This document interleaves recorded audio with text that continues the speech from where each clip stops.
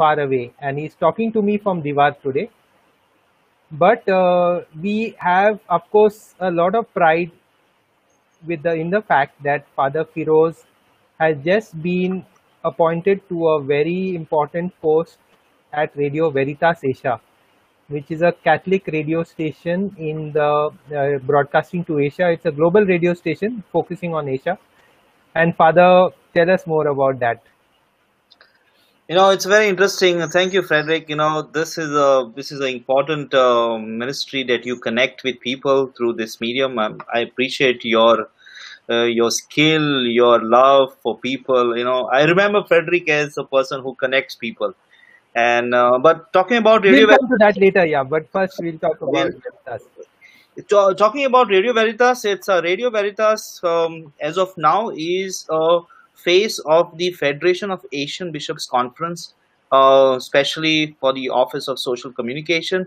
And when people hear the word radio, they think it's like, no, it's radio. In fact, it is like a brand name.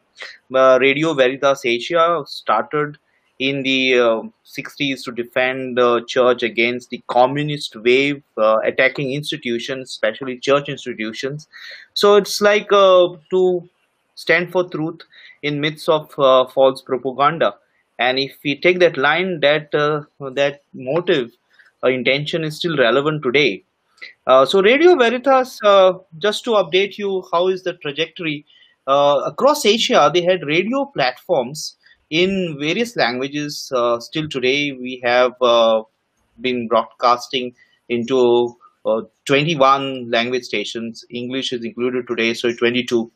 But in 2018, the administration took a very decisive step and launched onto new media platform. So it is no longer radio broadcasting. In fact, they have closed down their broadcasting centers, which was very effective, and they are moving into this new media, online platform, website, social media engagement. But they are still catering to the basic language groups that do not understand English sometimes as a universal language. They are connecting to global Asians, Asians who have migrated to other parts of the world. So there is this whole big connect. So Radio Veritas provides this connect. Definitely, it's a Catholic media platform. So basically, it's focusing on evangelization, bringing Christ to Asians and global Asians today. So that is, Frederick, in short, where we are today.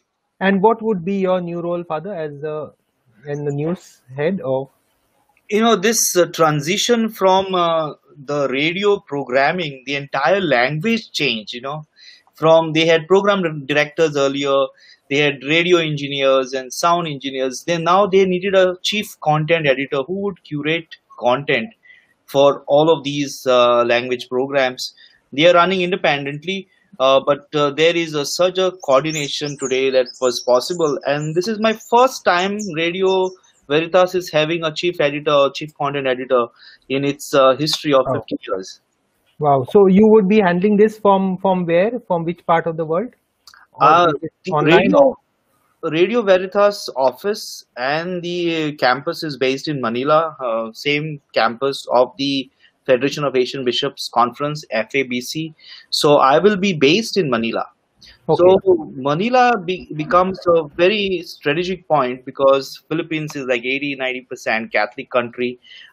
Then Philippines also is a neutral country for many of the other countries to come for study and then also to run their language services, because some of the Asian countries' context is very challenging.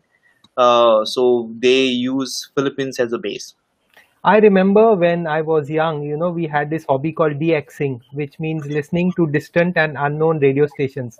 Yeah. And of course, Radio Veritas was difficult to get radio station. They had powerful transmitters, but given the conditions in Asia and the time zones and all these kind of things, the bigger stations were much more powerful. But we would try to track Radio Veritas. We would listen to it, and occasionally we would get it. We would write into them, get QSL reports and cards and all these things. Of course, the situation has changed, but now is it possible? Say, mobiles have become very, ubiquitous all over the place. Mm-hmm. Is it possible to get the broadcast of Radio Veritas on your mobile phone? As of now, yes, through sharing of content, but they have maintained the 30 minutes legacy news clips every day. So that was a legacy program that they had, 30 minutes. So they are doing 30 minutes legacy programs. Each language stations is part of that heritage. They are doing this short clip of 30 minutes onto audio, and it is on different languages. English, they have not yet done it. Like, no, English in fact was started just maybe a year ago.